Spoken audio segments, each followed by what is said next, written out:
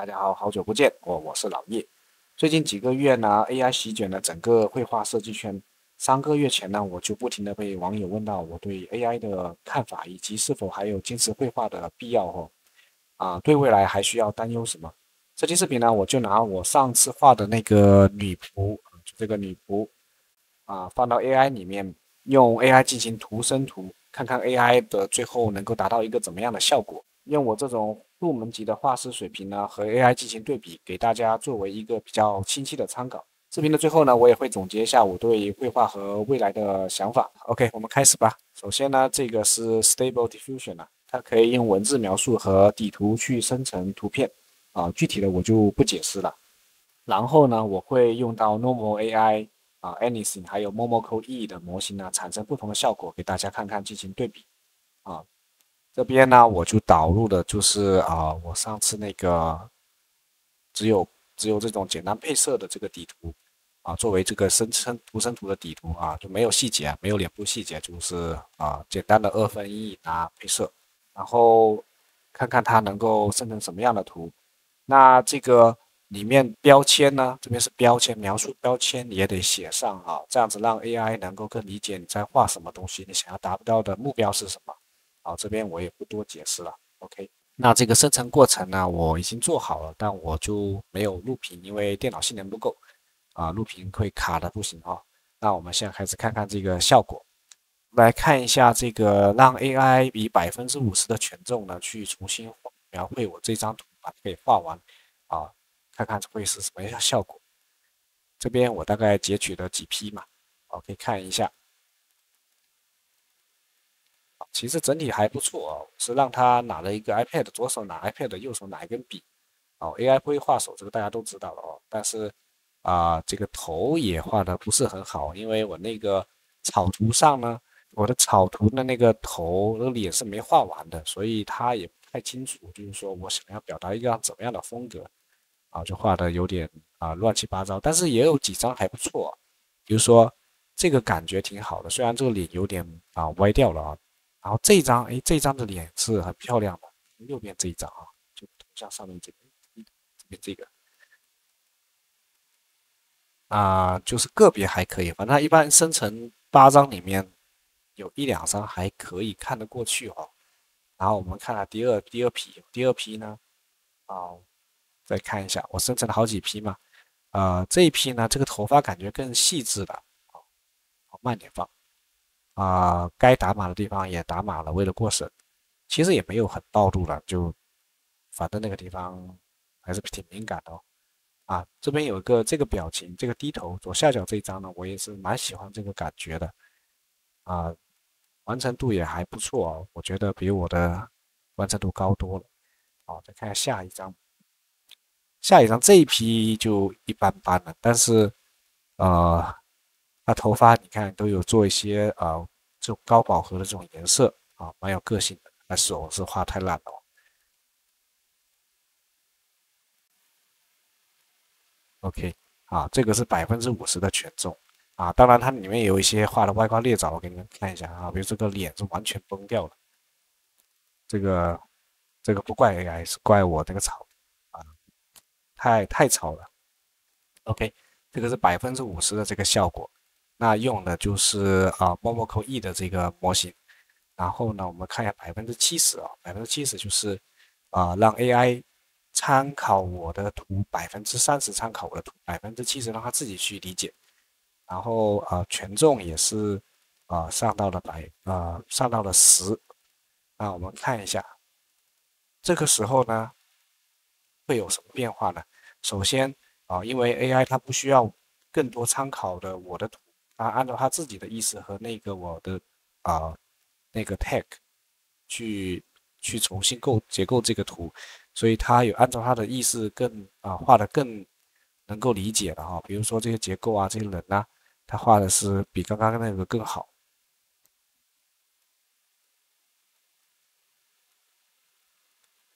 整体是比刚刚那个更上档次，但是呢，它有点偏离我自己原来想要的一个效果OK，然后呢，看一下这个是这个图呢，我稍微导入了一点自己训练的模型啊，它开始有一点自己的想法啊，它这边已经开始拿了一些不知道什么样的东西了，已经不是单纯的笔了。OK，然后这个是 Normal AI 的模型哦，就是不加任何东西，Normal AI 的原生模型做出来的就效果是蛮统一的，蛮简化的，但是呢，没有什么个性，我不是很喜欢但是这边也有几张还可以，完成度还可以的，左边这个左下角这张图挺好看的，右边这个脸就爆炸了不用管它，这是 Normal AI 的效果简化。再看一下Anything 的这个 Anything 的模型，Anything 模型它更朦胧，感觉这个更接近厚涂一点点但是这个脸都是烂唧唧的，不是很好看。但是你可以看到 AI 呢，它对这个服装它有做出不同的剪裁这个可以开拓脑洞。OK， 然后呢，这边还有一个 Anything 的我们可以再看一下。头发颜色很漂亮，但不是我想表达的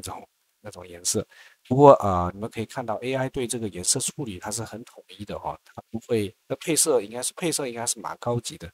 它不会有太跳的颜色，然后也是很和谐整个色调。OK， 这边是70%的权重让 AI 自己去画，那我们上到85%看看会有什么效果。首先呢，我们去看一下这个 Normal AI 它的原始的模型会产生什么样的图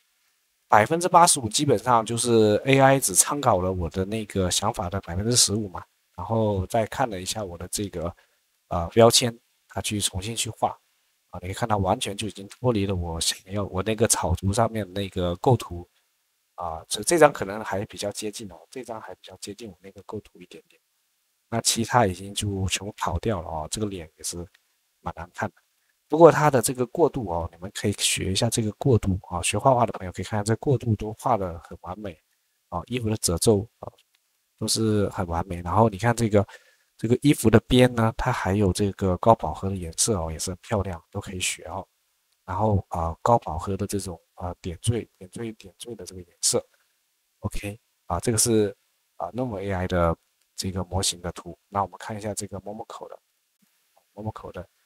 Momoco 的我觉得蛮好看的，我更喜欢 Momoco 的这个模型，因为它是更偏向二次元的一点点，但是又没有那么完全二次元。但是它这个脸有点丑这个脸一言难尽。那没事我还用我这个自己的模型训练的模型呢，对它产生了一点点影响看这个就好看多了这个脸但是这个眼珠眼珠总是怪怪的这张还蛮不错的你看一下右边这张，这张这个整体效果还可以手是太难看了。OK， 这个是 Momoco 85%的权重然后我们再看一下它这里面的 Anything 画的是什么样的Anything 到这边画的有点意思吧，帮我们开拓一下这个想法吧。比如说左上角这张图，它就是从下面往上看的一个角度对，我想要表达的其实就是半身像到膝盖以上的半身像嘛，它这有些截的太多了。好，这个是我自己做的模型我训练的模型大概训练了有1个星期花了很多时间又是日本那位画师，再加上各种七七八八我自己调的东西这里面呢，虽然说完成度它不是很高，但是它给我的感觉呢就很接近我想要表达的一个风格。不过半身像它这个已经85%了以后呢，权重让 AI 自己去画了以后呢，它这个已经不是我想要的膝盖上面的半身像了好，那我们再看一下，如果再让 AI 放飞自我，它会达到怎么样一个效果我们看一下，首先95%他自己去绘画，权重去绘画已经完全飞天了已经不是我刚刚想要表达的东西了，是个女仆一样的类似女仆的一个角色，但是头发发型呢，他也不按照我的描述去搞了完全就是怎么好看他自己怎么理解吧。然后看一下这个95%的这个 normal AI 它是怎么认为的哦。呃，不知道怎么说啊，反正不是我想要的东西。然后这边给大家看一下我自己训练的模型啊，这个脸就会好看很多，就是我自己想要的脸但是里面很多杂质、很多杂讯要处理掉对，很多马赛克没办法。然后再看一下我的这个训练的二号的模型二号的模型呢有几张还蛮好看的，像这一张挺好看的，但是大家能看得出来，就是说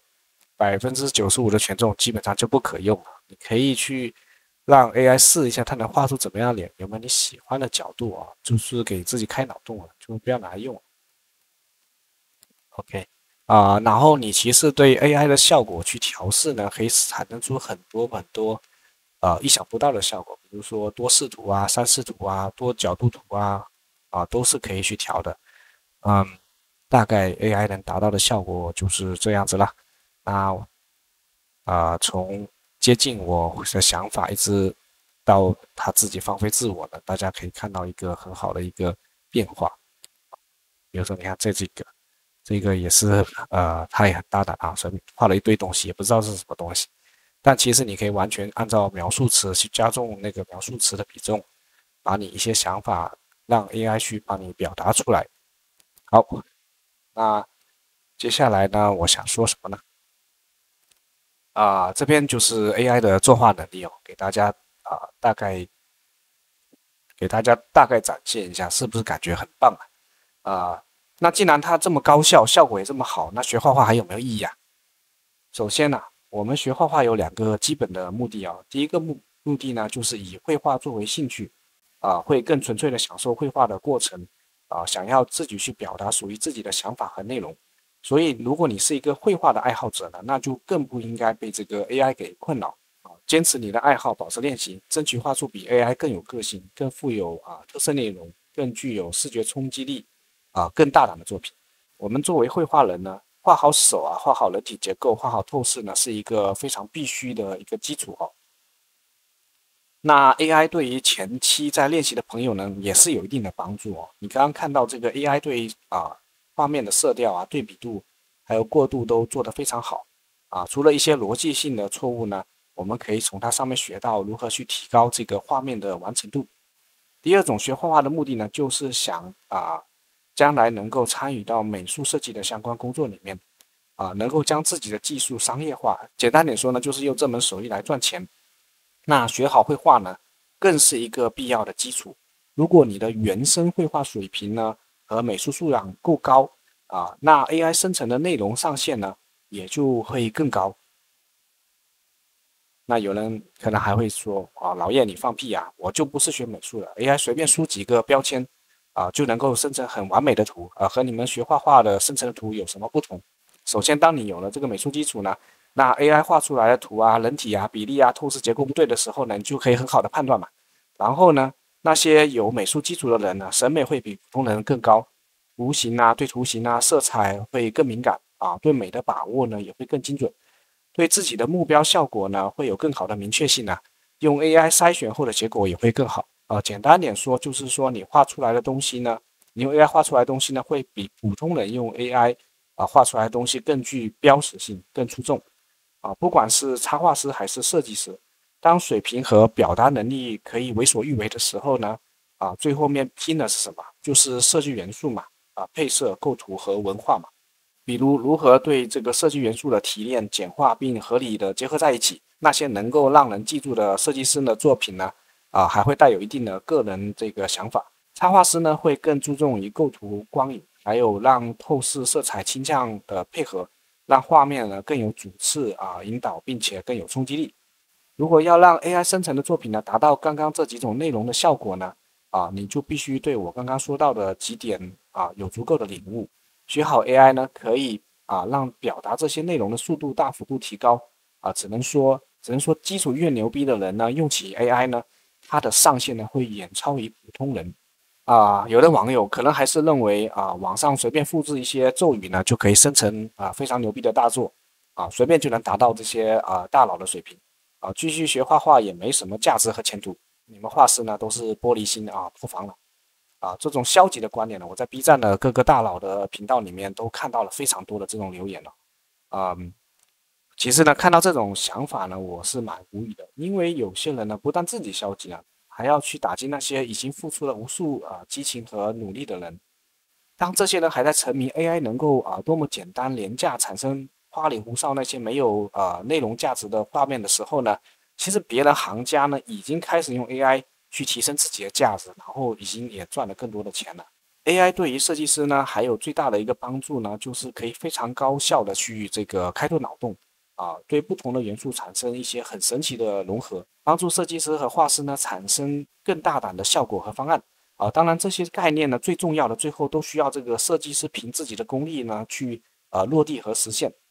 我本身对于我来说呢，我本身的思想就很死板，这个功能对我来说应该帮助是蛮大最后总结时间，AI 其实呢就是一个非常非常棒的工具但是它不是一个傻瓜式全自动绘画机器俗套说一点呢，它就好比是辆单车，你不要当它是火箭，它就是辆单车。如果你自身的素质过硬的话呢，骑着它呢才会更快的去到更远的目的地。